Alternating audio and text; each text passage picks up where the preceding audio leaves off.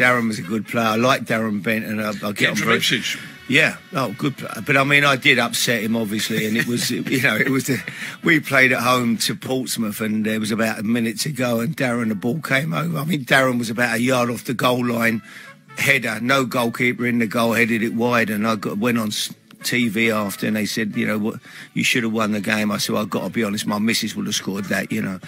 Darren wasn't best pleased with me. I don't think so that was the end of our relationship, to be honest. But the amazing thing was, Al, a couple of years later, I've gone, Mel Morris, who owns Derby, asked me to go to Derby for 2 months to help out with Darren Wassell, who took over as caretaker. So I go down, Kevin's there. So as I get to I'm walking out first morning out on the training ground. I thought, oh no, Bent is there. Right now he hates the sight of me. I'm thinking he's been in that dressing room slagging me off. I bet he's giving me some right grief, Darren, in there this morning.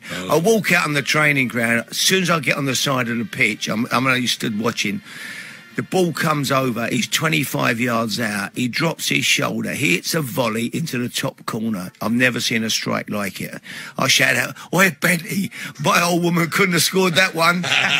He started laughing, everybody laughed, and that was the end of that. We broke the ice and we got on great.